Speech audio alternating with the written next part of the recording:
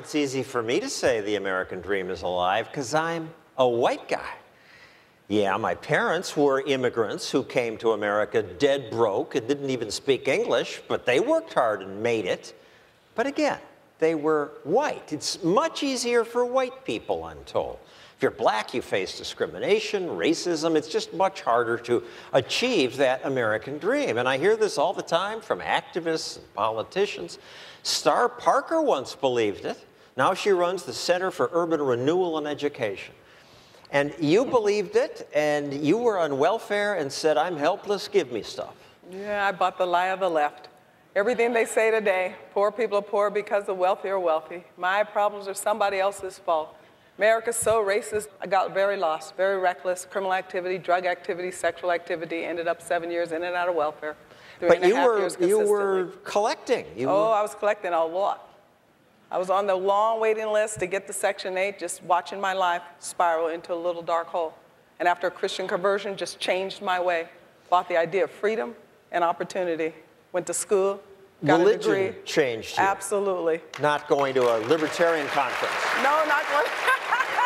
But I have to tell you, I did find out how libertarian I was when I started a business. Now, Christianity changed my worldview, my moral perspective on life. But once I went into business and I started finding out just how heavy the hand of government was against business owners, I began to trend very, very right.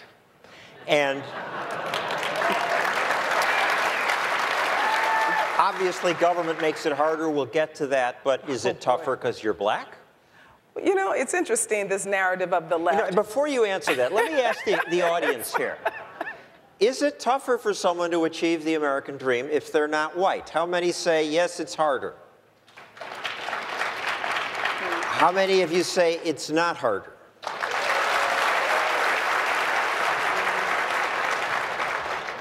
The majority here. Freedom lovers understand American exceptionalism. They understand the American dream. They understand what we were founded on, the four principles of traditional living, of free markets, of limited roles of government. And so once you grab a hold of that, you can be whatever you want in America. What has happened over the last 50 years is a narrative. A narrative has seeped in that they are born poor, so they're going to die poor in America, and that poverty is somebody else's fault. So they keep this narrative of racism alive.